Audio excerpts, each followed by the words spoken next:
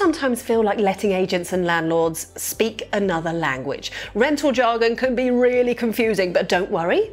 I'm Nicola Hume. I'm here to help translate for you. Now, in this episode, I'm going to be explaining what it means when you see the term break clause in your lease. Now, don't forget to explore the renting section of the Move IQ website because we have loads of blogs on there to help you through every step, from finding the right rental to moving out at the end of your tenancy.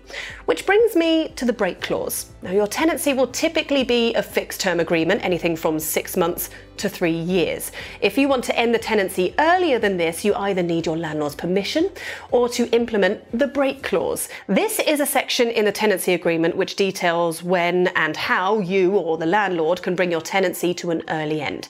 It might not be labelled as a break clause, so check your tenancy agreement for anything referring to early termination. The break clause should clearly state the earliest you can give notice and how long that notice should be. For example, a 12-month tenancy agreement with a 6-month break clause would allow either the landlord or the tenant to give notice, usually 2 months after the first 6 months. Break clauses can be landlord only or tenant only, but more typically it will be mutual, meaning either party could serve notice without having to give a reason. Ultimately, this is about providing both you and the landlord with a degree of flexibility in case one party has a sudden change of circumstance. Most break clauses stipulate a particular way a notice should be served. You'll usually have to do this in writing, so it is wise to check with the landlord or the agent whether an email is acceptable. If it is, always ask for an email in reply to confirm that it has been received. It is worth noting that once you've served the notice to end the tenancy, you can't change your mind without the agreement of the landlord. If the break clause isn't clear, it is essential that you check when you sign the tenancy agreement.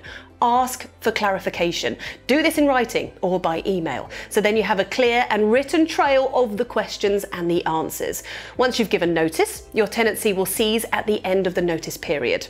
After this time, you won't be liable for rent and you won't have the right to live there either. So what happens if you don't have a break clause? If you haven't yet signed the tenancy agreement, you can ask for one to be included. It will usually be written by the letting agent, so do check the clause very carefully to make sure that it does indeed say what you've asked for.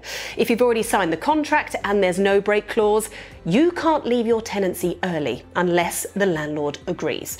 It's worth getting in touch to put your position across. If they agree, you might still have to pay rent until new tenants are found, even if you're no longer living there. You'll also be liable for reasonable costs of finding new tenants. If they don't agree, while there isn't anything stopping you from physically moving out, you'll still be liable for the rent until the end of the original tenancy. As you can see, a break clause can be, well, make or break. So it's one of the things that you need to look carefully at when entering a rental agreement. We have plenty more expert advice on the way, so please do subscribe and hit that alert button to join me next time.